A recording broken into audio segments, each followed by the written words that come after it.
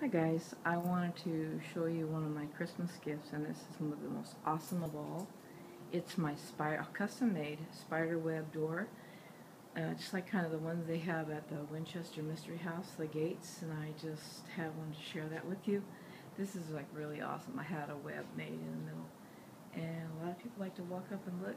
Check this out. Yeah.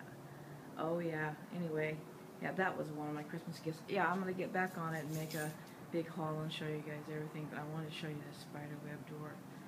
Really spooky. Very awesome though. Very gothic.